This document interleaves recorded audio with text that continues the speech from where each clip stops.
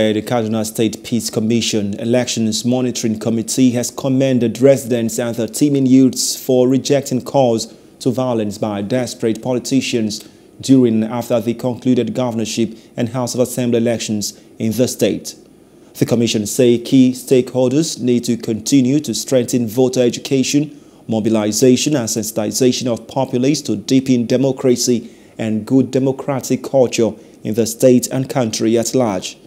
Speaking at the presentation of election report in Kaduna, Executive Vice Chairman of the Commission, Salim Umali, says voters exercise their constitutional rights in an orderly and respectful manner, cooperating with election officials, security agencies, and other stakeholders involved in election and collation processes.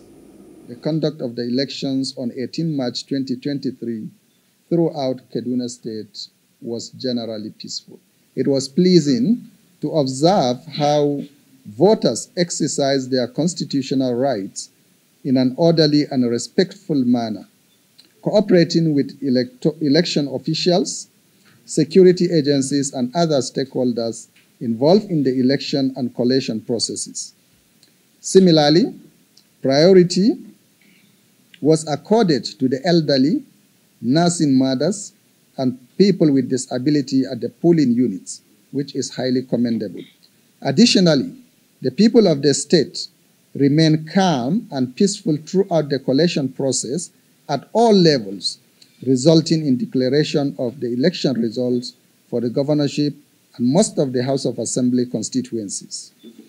We note that there are few House of Assembly constituencies to be concluded, urging citizens to ensure that the by-elections are also conducted peacefully.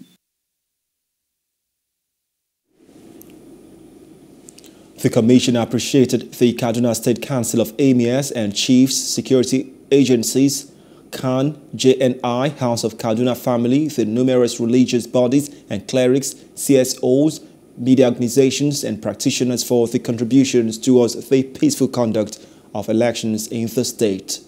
Strongly appealing to political parties, the electoral bodies, the media, and other stakeholders to refrain from incitements, provocation, and exploiting existing ethno-religious divides in political discourse and campaigns. Political campaigns should be guided by the provisions of the relevant legislations and guidelines. Thus, campaigns should be issue-based, reflecting the needs of the society rather than primordial sentiments.